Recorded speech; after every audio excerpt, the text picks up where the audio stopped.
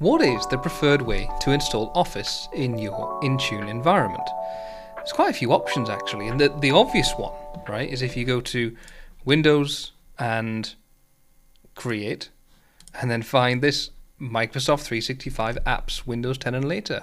Seems really cool. Click on that, choose Select, and here we have the name, and the name again, and then the publisher's Microsoft, and we have productivity. The logo, brilliant. We can choose next, and then the configuration design is one of the ways we can do it, or the XML we can use, but I'll do configuration. And then the Office apps, no one uses Access. Please stop using Access. Stop using Access.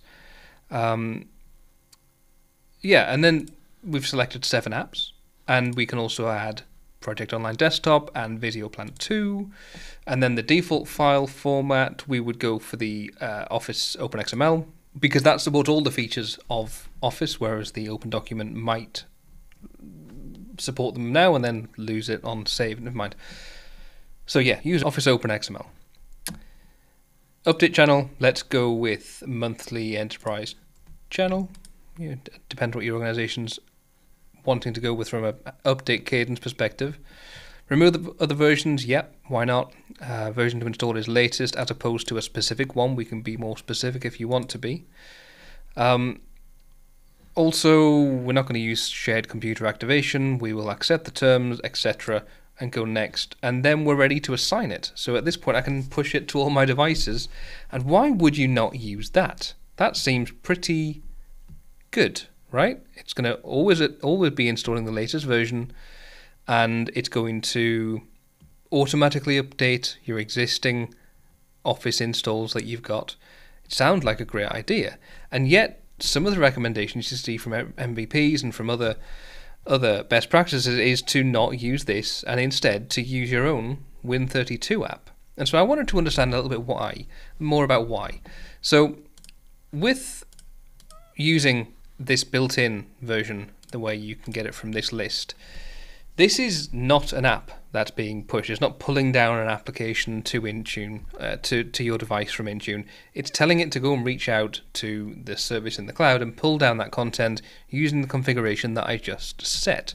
So it doesn't necessarily play perfectly well with Autopilot. If you use a Win32 application, it will install in chain, in the right order-ish, with other applications on that device during Autopilot, which sounds like a more consistent and good thing to do, because it's possible that, and we've seen it many times, where Autopilot will fail because of an issue with the Office install, which is coming from the cloud, which is not a standard application. So maybe that's why people are saying you should do that. We can go to Windows App Win32 and make it a Win32 app. I'll show you how to do that actually. We can use the Office deployment tool, for example, to do that, but we first have to start in config.office.com, if I can type it. And from here we can create a new configuration. Let me zoom in a tiny bit. You can sign in and save your configurations if you want, but you don't need to. You can just continue without, and we can create a new configuration. So we're going to deploy Office 64-bit, and we are going to deploy Office apps for Enterprise. And then we don't need to select any of these, but you can be specific if you want to include none. In fact, it doesn't even add it. You just don't need to click it. We can then choose the current channel or monthly enterprise, like I was showing you earlier on, and again the latest. And really have that exact same. Oh, this was not available in that. I didn't have the option between classic and new when I was doing it on the Intune portal, but there you go. So we can choose next and then select a language. We can match the operating system, and then we can do the install and choose whether we're using the Office CDN for the main application to be pulled down from the internet, or whether we can just get a local source and actually build that content onto the local disk and then wrap that in Intune. That might be a way that works as well. Or we can pull it from Endpoint Configuration Manager, which obviously is no longer a thing, from Config Manager, as they should call it. Next, we can choose whether we're going to be upgrading. So do we want to remove the other versions before we install it if they exist? Then licensing activation, we don't need to go through all of these because we're doing normal activation. So at the end, I can just choose finish, and then I can export that. And when you export it, you again need to choose the format. I'm going to go with this Open XML, which it says if you want to set the user defaults to the file format designed to support all features of Office, then we can do that. Sounds good to me.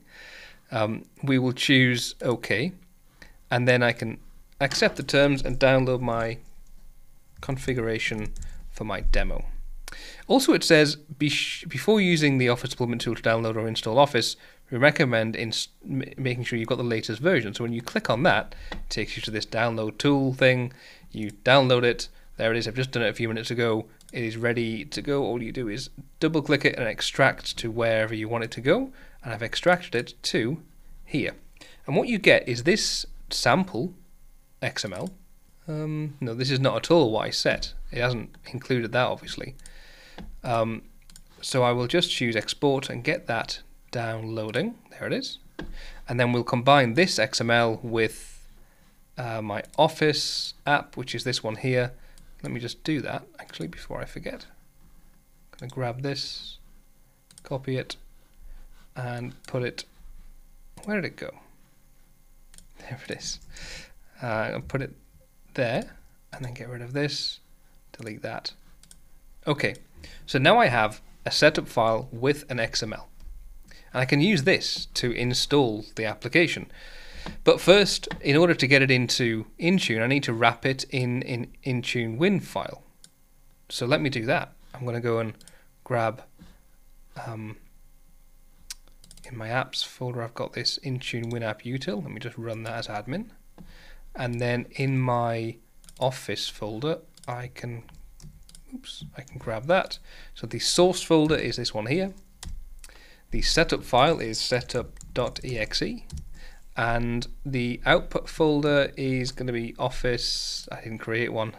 Forgot to create one by getting overexcited about it. So Office output, I'll call it. There it is. I'll put that here. And there you go. It created that setup.intunewin file. What we can do now is upload it to Intune. So I will go here and choose select and select the app package, grab my Office output folder with my intunewin. There it is. And then I'm going to call it might as well do a capital, traditional, Microsoft Office 365 apps for enterprise, which is called Microsoft Office for most people. We're going to call it Microsoft as the publisher, and the version of the app, I saw it somewhere, is 16.0.190.20136. It rolls off the tongue, really, just such an easy to say version number there. And then we'll choose next. We do the install command, which is going to be setup.exe /configure, and then the XML, which I've forgotten what I called it, configuration demo.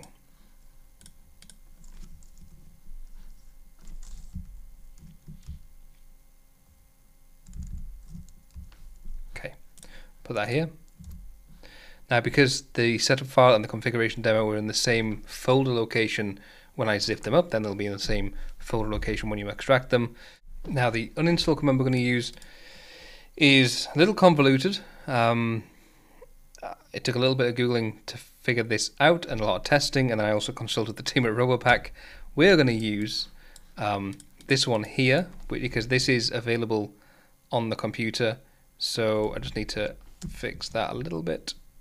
So it's the weird thing is that it says scenario equals install, and then products to remove is these ones here. We're going to have to test it, because I think that's a bit weird that it says scenario equals install, but apparently it has been tested by others and it did work. I'm not 100% convinced, but we'll see. So that's what we've got here. Now we're going to scroll down and choose next, and I'm not going to require any particular operating system detection rules. I'm going to manually configure, and we'll go with the registry. It'll be something like the HKLM, this one here. We've got DisplayVersion, the uninstall key for that, and then we're going to grab the DisplayVersion as the value name, and then it's going to be version greater than or equal to, and we'll just grab the actual version of this application here. So that's that. Ooh, quite a lot of work, isn't it? To do this, we'll choose OK, and that's detection now done. Dependencies, maybe not. Supersedings, you might want to supersede a previous version of Office you've built this for. We'll choose next, and now we're at the stage we can assign it. That seems like a lot of work, and Office gets updated quite a lot, and if you don't want users to have to kind of install an old version in Autopilot and then get a new version when the device figures out that it's running an old version of Office, then you'd have to be pushing that new version of Office via this method, doing all these steps with all that possibility of typos every time it gets released. It seems like a lot of effort for the risk of not having an Autopilot failure. I think I would prefer to use this method here, this built-in one which pulls it from the cloud every time and seems to work. I mean, the alternative is obviously something like Robopack, which will be building these already for you without you having to request them. So, I mean, if we go to Instant Apps and type Microsoft Office, there it is, Microsoft Office Apps for Enterprise, updated a couple of weeks ago. Let's see if it's the same version. Yeah, 20136, and I can either analyze and build this and get the thing that I've just got manually. I've done all that stuff, and there it is. I can now import that directly into Intune now, using PSADT as well even. So I could do that, and that's now uploading into Intune, and I'll take a look at that in a second. And then also we could set up a flow for it so that we don't need to do that ever again. We can just let it continuously create the new version of the Win32 app and push it up to Intune for us using the wave approach that we've got. We have this patch group where it can go to my IT Pilot computers, then my Pilot users, and then not 7-zip, but go to my users who need it.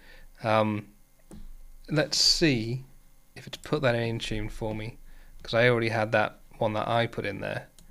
Let's see if it's put one in there for me. There you go. I think it's this one here. Nope, it's not. It's this one here, because this is a Windows app Win32, whereas that is not. I'll choose that, and properties, it's going to be using, yeah, PSADT, but generally it's done, it's built it. Looks like it's using the same detection method and stuff. So yeah, that was much quicker to do than having to build the Intune Win, but Robopack always is quicker when you're doing that. But I think this is the only way I would want to do the Win32 version compared to the built-in Microsoft 365 apps for Enterprise. If it was this quick to deploy it via Win32, I'd be happy. But if it's not this quick, then I'm probably just going to stick with the standard Microsoft 365 apps for Enterprise configuration service provider method in Intune. Let me know what you think in the comment. Which do you prefer? Is there a reason you go with the Win32 version, or do you use something different that I haven't mentioned? I'm really open to hear your thoughts on this. Let me know. I'll see you next time.